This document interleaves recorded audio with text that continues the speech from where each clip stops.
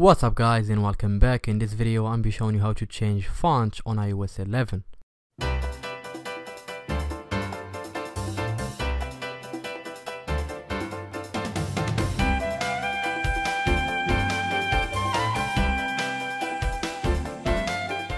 So I already changed the font on my device. Here you can see the home screen already has a custom font. Also in the settings you can see the title of the settings is changed as well, and it's all done by using Anemone.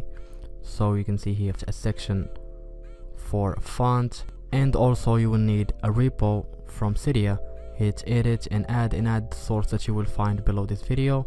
Once the repo is done loading, here is it.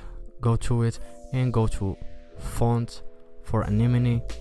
So you will see here different font for different version, but you will download the font that has iOS 10. So although it has iOS 10, it does work on iOS 11. So you can see here I have this font, Brandon Text, and here another font that I have installed that I'm currently using, as you can see. So to apply them, simply go to Anemone and choose the font that you have downloaded. You will see it in this section. So I'm gonna change the font to Brandon Text and hit preview, apply, and make sure to respring so you can see the changes.